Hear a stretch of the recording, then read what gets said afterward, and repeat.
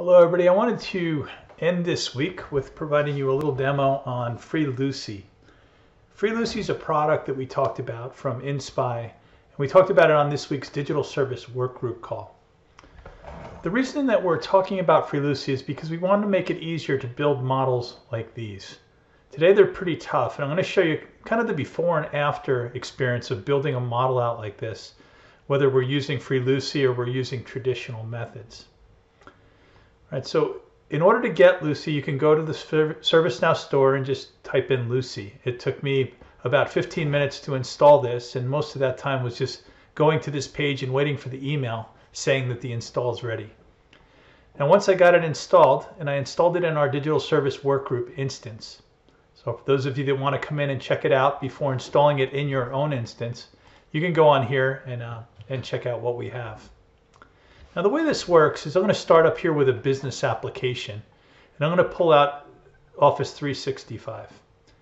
Okay, so if I go into my business applications and I have a list of these, all the ones that I'm doing for Digital Service Workgroup. So I can go out and pull up my Office 365 business application. Now inside of a common service data model, there's certain relationships that are allowed and ones that you shouldn't have. Like I shouldn't be able to connect a business application to a Windows server. But it doesn't preclude you from doing that in the way that we usually define these. So I can go down here, and when I click on my relationship, I can click any relationship I want, and then I'm able to connect this business application to any device I want or any class that I want. Now one of the things that we want to do is we want to make that more restrictive so that we only see the things that we're allowed to connect it to while sticking to the common service data model. I'll go ahead and click on Edit Relationships here, and I'll show you what I mean. So this is the FREELUCY Visual Designer. And right now Office 365, it has these connections already. So I have a connection with my website management capability, business capability. And I also have a relationship with my SharePoint Azure business application. Right? So this is an application that's provided by an application. Right? SharePoint Azure is provided by Office 365.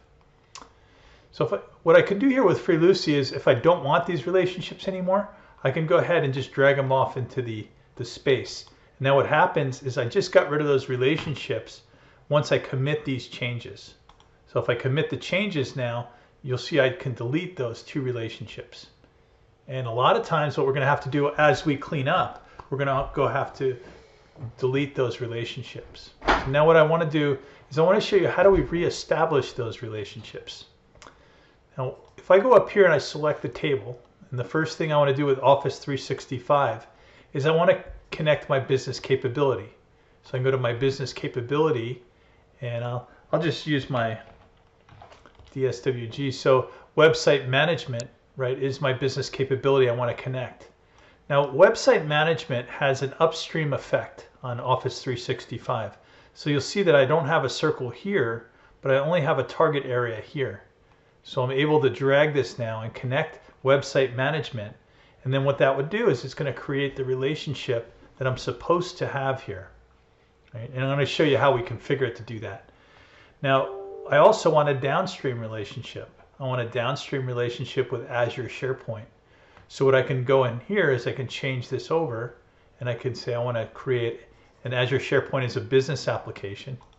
So I want to create a downstream relationship with the business application, and I can pick SharePoint Azure. And you'll see here I have a target for my Office 365 business application. Now this is interesting, right? Because I have two different relationships that are possible. This might be the parent, Azure, in which case it would go here, but in our case we have a downstream relationship, so that's going to go on this side. Right? So now I can create that relationship, and I now have those. And then when I say commit changes, we can make sure that we can read it and make sure that we have what we need. So website management, just to double check, website management is going to be our capability, and that's provided by Office 365, right, which is our provided by. And then also I have Office 365 provides SharePoint Azure. So that's my relationship. Okay, now I commit those and I redrew those relationships. Really easy instead of going through how we traditionally do it with this plus box. It takes a lot of time to do that. Now if I go ahead and refresh here and I look at my dependency map, you'll see that I reestablished those relationships. Okay, so that's going to give us our traditional dependency view, and then in our dependency view, we'll have those. So it's provided by provides, and you can see here what it looks like downstream. So it's really nice when you get this set up to make sure these relationships work the same way. Now if I went and I picked a different object, so let's jump all the way over here, and I'm going to pick website hosting. Actually, I'm going to pick this one because it has two relationships, upstream and downstream. So let's go pick a service offering. And actually, I'm going to do business services because I don't have service offerings in here. So if I go to business service, and I do the same thing on the business service, so I'm going to pick on website hosting here. And then website hosting does not have any upstream relationships or downstream relationships. Okay, so what I'm going to do is I'm going to edit my relationship.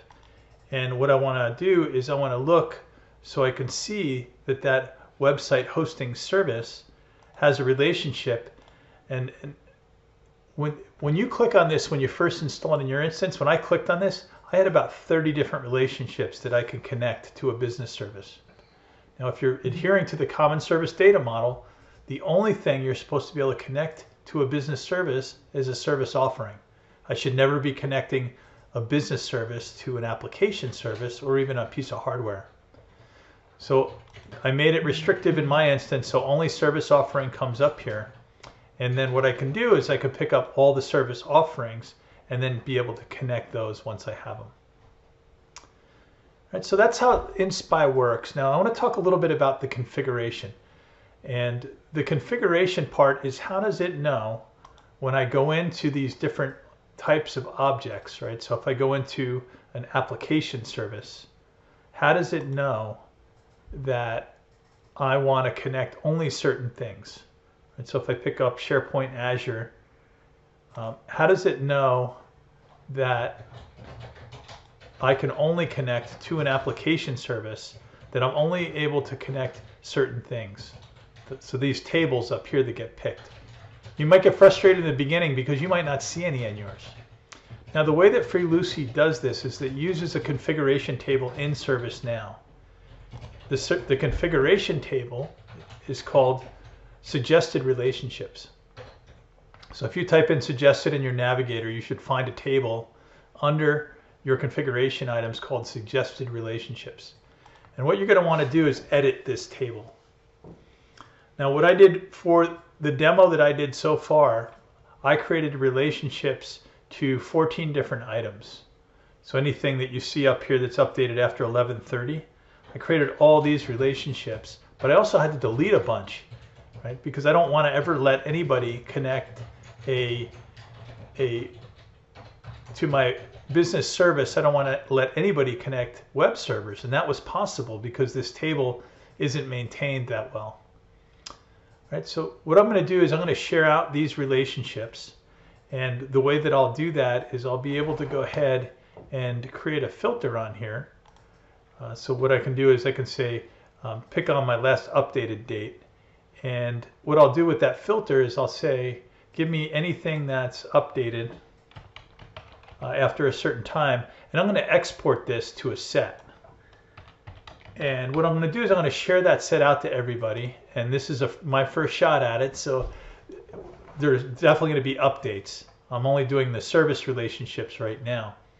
So anything updated after, let's see, November 25th is when I did my first changes. Right, so these are all the relationships that I'm going to go ahead and export. And there's 13 of them. I might add one more in here. But there's 13 of them that I have in there. And this will give you the start so that you can import this. And so what I'll do is I'll come up here and I'll export it to a set. And then what you're going to do is you're going to come back and you're going to import XML. And you'll be able to import the data set that I export so that your suggested relationships are the same as mine. When I export this file, I'm going to put it out on our Google Share, the open Google Share that we have for the Digital Service Workgroup. And what I'll do is I'm going to link it in the bottom of this YouTube video. So if you go down in the notes, you should see a link to that file so that you can pull that XML file down and have it yourself. And we'll use that same directory that I'm going to share out in that link to go ahead and create updates. So if anybody wants to put any updates in that same directory, please feel free to add or correct what I have there if there's any relationships that I messed up in this first go. All right, thanks for your time and happy modeling. Bye, everybody.